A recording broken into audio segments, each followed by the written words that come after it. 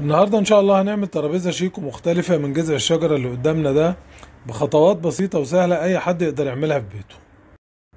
اول حاجة بنعملها هي تنظيف الخشب من اي زيادات هشة او ضعيفة، وكمان بنتخلص من الاجزاء الضعيفة اللي في اللحاء الخارجي زي ما احنا شايفين.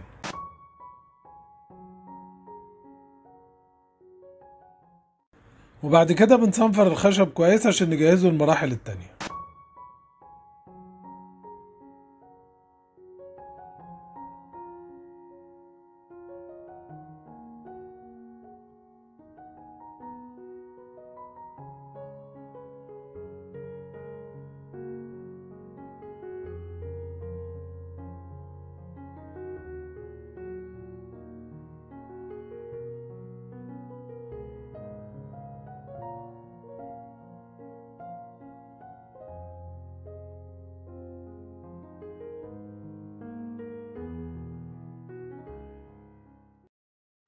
الخطوة اللي هنعملها دلوقتي دي خطوة اختيارية، يعني ممكن تعملوها وممكن ما تعملوهاش بحسب رغبة كل واحد.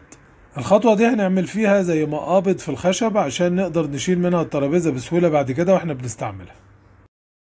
بنبدأ الأول نعلم بقلم رصاص على الأماكن اللي هنعمل فيها المقابض من الناحيتين، وبعد كده بنمشي على العلام اللي عملناه بالمنشار زي ما احنا شايفين. وبعد كده بنشيل الخشب من الجزء ده باستخدام الأزميل، واللي ما عندوش أزميل ممكن يستخدم مفك عادة عريض.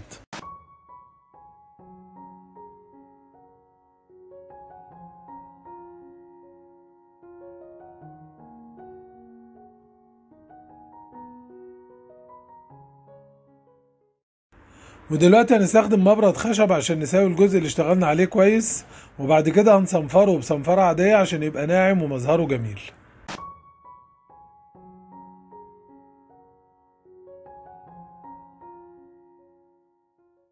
بعد ما خلصنا الصنفرة بقى جذع الشجرة جاهز لعمل اي شغل عليه بحسب رغبتنا، وقدامنا اختيارين. الاختيار الاول اننا نصبغه باي لون بصبغة مائية، والاختيار التاني اننا نكمل عليه شغل بدون ما نصبغه، يعني نشتغل على اللون الاصلي زي ما هو. وانا طبعا اخترت ان اصبغه بلون مختلف عشان يبقى متاح قدامكم الاختيارين وتقدروا تنفذوا اي اختيار منهم بحسب رغبتكم. هنصبغ الخشب باللون الاخضر زي ما احنا شايفين باستخدام قطعة قماش قطن، وهنسيبه لحد ما يجف.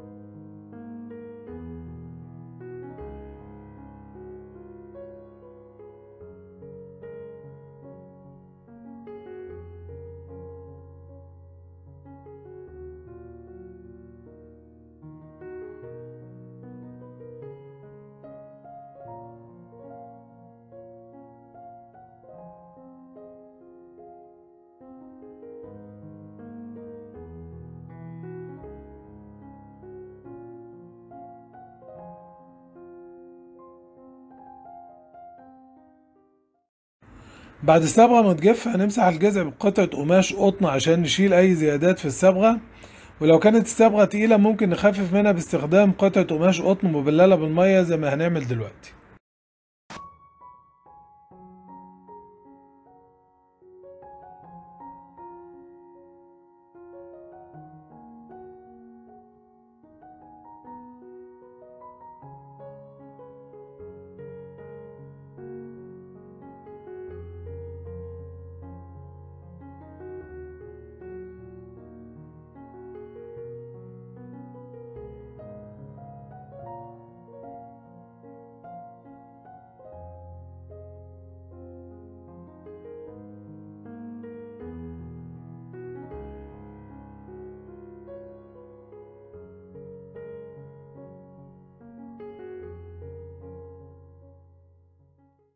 وبعد كده هندهن الخشب بالسيلر بعد ما نخففه بالتنر باستخدام فرشة دهان.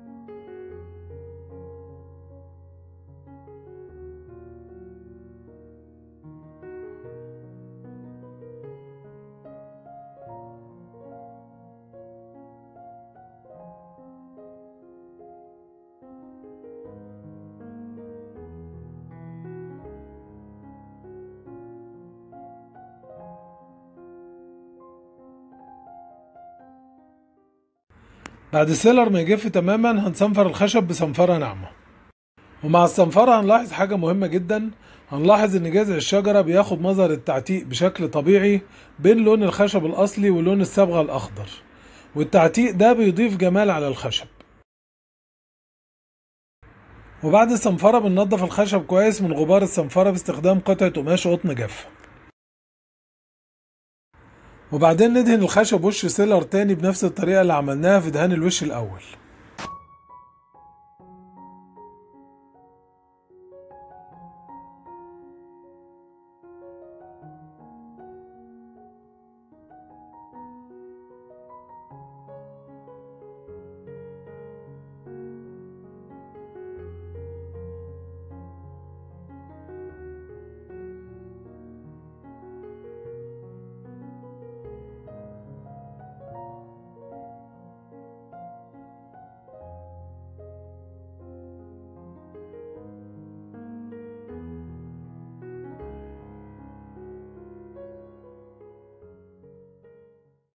وبنفس الخطوات دي نقدر ندهن الخشب كذا وش سيلر زي ما احنا عاوزين.